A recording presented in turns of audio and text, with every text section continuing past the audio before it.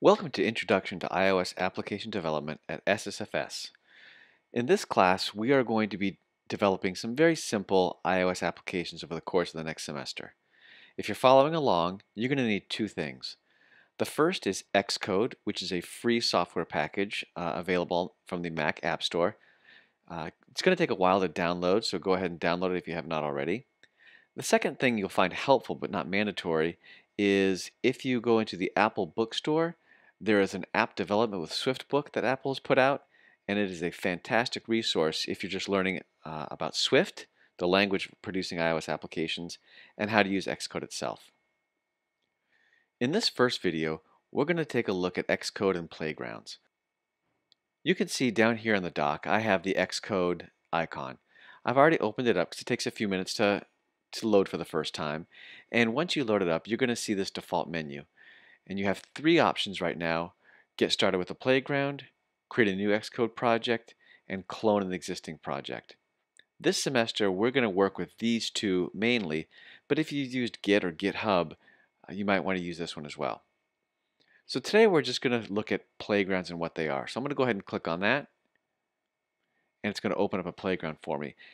In short, what playgrounds are is they're great areas to test out code and get instant feedback on the results of it. So I'm going to just go ahead and create a blank playground and hit next. I'll call it my playground and I'll save it to my desktop for right now. And again, you can call it whatever you want. Let me move this over to the center of the screen. So you can see that Xcode opens up a very simple playground. Right now it's launching the simulator, and that's getting all the tools ready in the background so that it can very quickly load and give you the results of what you've typed in. So it looks like it's ready, and notice there are a couple of statements already in there. First is this import UI kit, and the UI kit contains all the instructions for the user interface. So we're going to leave that in there for right now. We'll talk more about that as the semester goes on. Then you see I have a line here, and again we're going to talk in the next video about what these mean, but if I hit the play button here, let's go ahead and it's going to run it, and I see the results over here on the right hand side. Right now this is showing you the value of this variable str. If I want to see a kind of a richer look, I can use this quick look button to show me what it looks like, or I can use this inline button to show the result, which shows the result underneath the statement itself. So as we said, playgrounds can be used to test very simple commands. And as you may know, the first program that anyone writes in a new language is the Hello World program. And we're going to go ahead and write that in this Swift playground. So I'm going to go ahead and put in a space here, and I'm going to type print, and then hello world.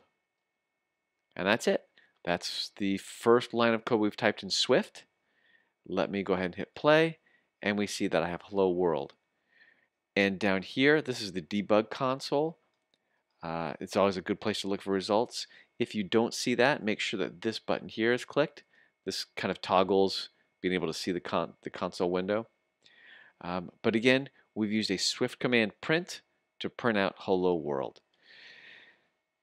Before we said that we're going to take a look later on at variables and lines like this, and we'll do that in the next video.